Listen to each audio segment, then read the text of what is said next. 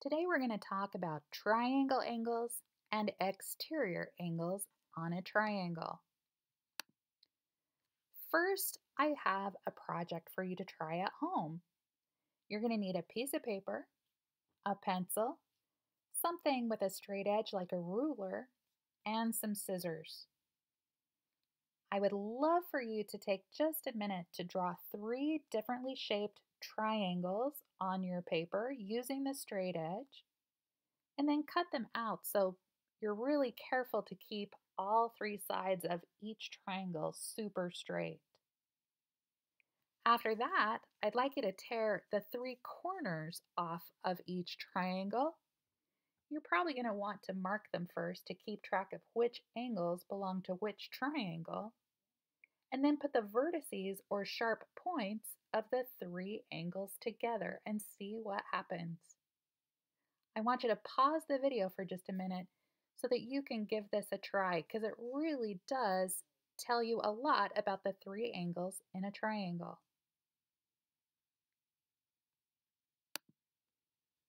So for those of you who didn't want to take the time or couldn't find some scissors, let's show you what happens. I'm going to take the three angles in this triangle, and I'm going to, this is a lot easier when you have an actual paper, but I'll do my best here to see if I can show you what happens.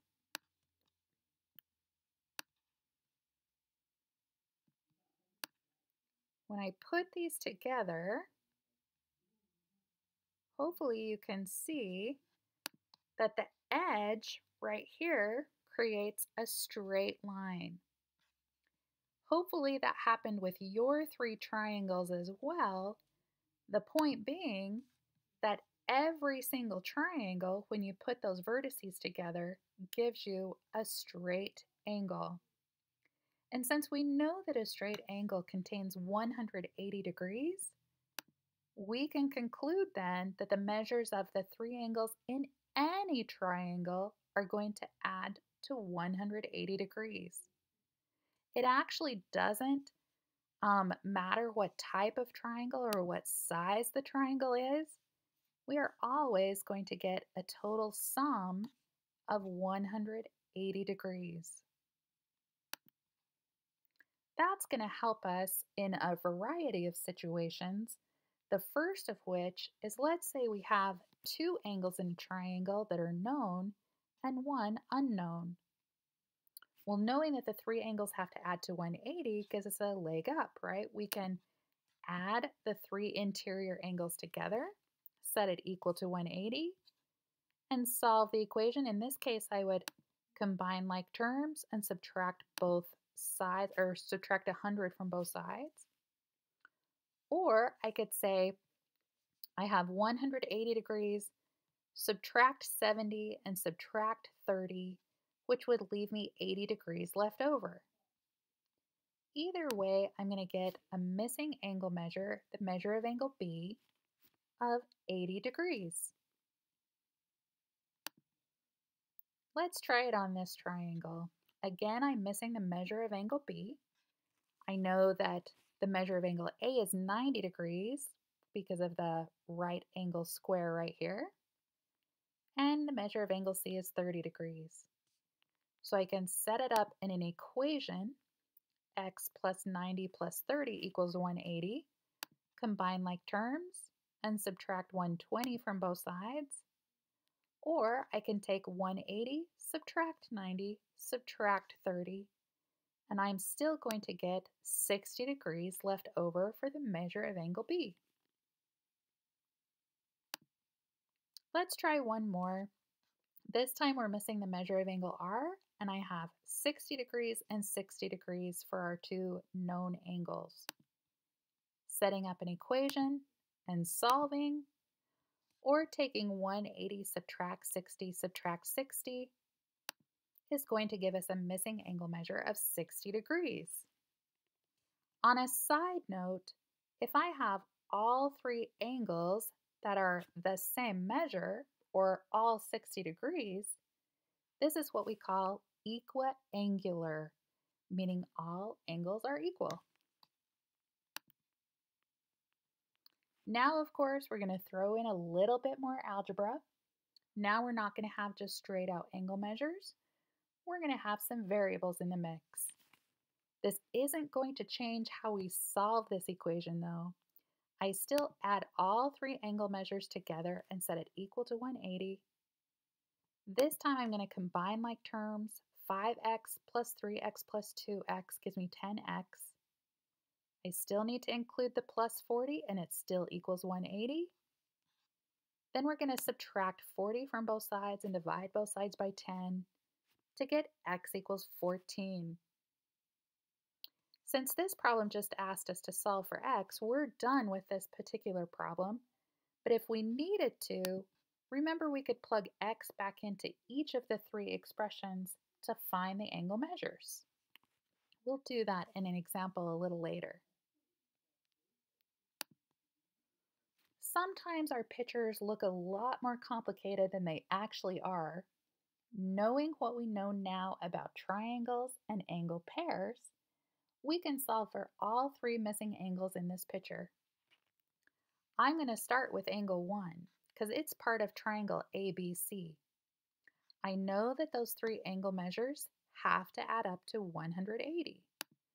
So I'm going to take 180 minus 50 minus 55, and I have 75 degrees left over for angle 1. To find angle 2, we're going to go back to one of our last lessons.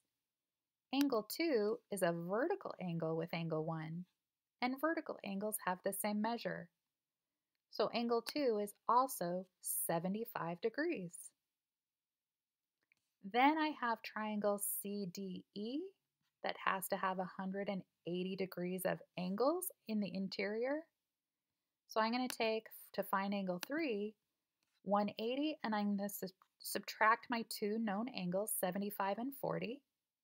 And that leaves angle 3 to have a measure of 65 degrees. Not as hard as it looked originally, just a little bit of calculator work, and we're done. Now let's introduce an exterior angle. We're going to take just an average everyday triangle and we're going to extend one of the three sides. The yellow part is called the interior of the triangle since it's inside, but extending one of those sides creates what we call an exterior angle, an angle on the outside of the triangle, but still attached to the triangle, of course. So now we have, instead of having three angles, now I have four. And let's take a look at some of those relationships. We know that the measure of angle 1 plus the measure of angle 2 plus the measure of angle 3 have to add to 180 degrees. But if you look closely, angle 3 and 4 create a linear pair. They're supplementary. So the measure of angle 3 plus the measure of angle 4 also adds to 180 degrees. Since these are both equal to 180, it follows that they're equal to each other. 1 plus 2 plus 3 equals 3 plus 4. Remember, we're talking about angle measures, not necessarily actual numbers. Well, what would happen if I subtracted the measure of angle 3 from both sides? That means the measure of angle 1 added to the measure of angle 2 would equal the measure of angle 4. And as a matter of fact, that's exactly what happens. Look at the placement or location of those three angles.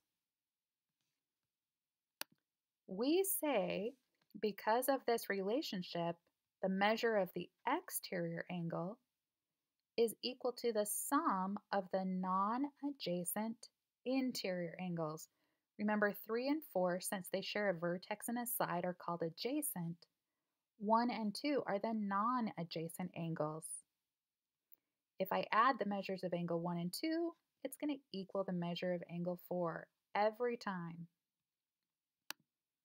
So let's take a look at some actual triangles with measures and see what happens.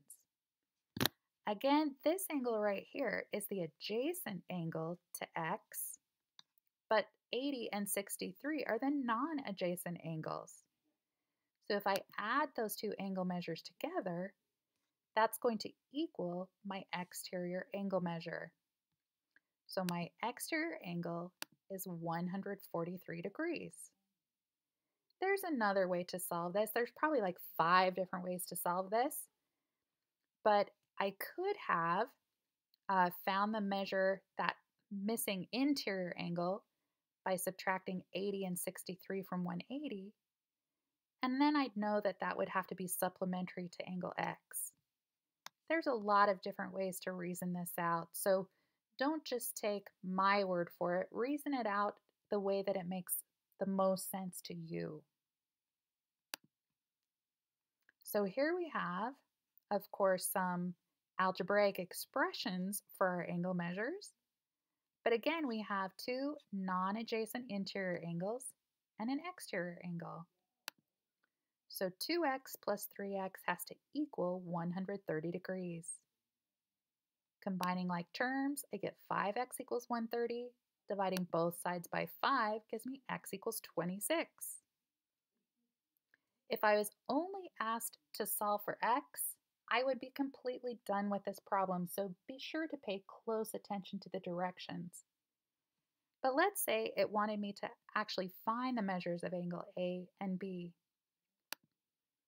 For angle A, we're going to plug 26 in for x, and 2 times 26 is 52.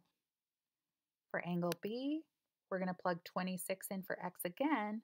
3 times 26 is 78. So in conclusion, the measure of angle B is 52 degrees. The measure of angle A is 52 degrees. The measure of angle B is 78 degrees.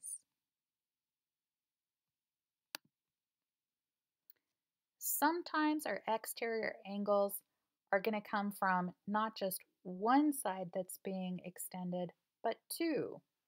Don't let this fool you. You could extend all 3 sides in both directions if you had to. But notice that that 155-degree angle is only adjacent to this corner angle right here in our triangle. These are still the non-adjacent interior angles. I'm still going to set it up like we did before. 3x plus 10 plus 4x plus 60 has to equal our exterior angle of 155. I'm going to combine like terms. I'm going to subtract 50 from both sides, and then divide both sides by 7, and I get x equals 15. Since it asked us to find the missing angle measures, I'm going to plug 15 back into both expressions for x. When I replace x with 15 in the 3x minus 10, I get a total of 35 degrees. And 4x plus 60, when x is 15, gives me 120 degrees. So I know my 2 missing angle measures, and I'm done with this problem. All right, that's going to wrap it up for today. Make sure to write down any questions so you can email me. I hope you have a fantastic rest of your day, and I'll see you next time.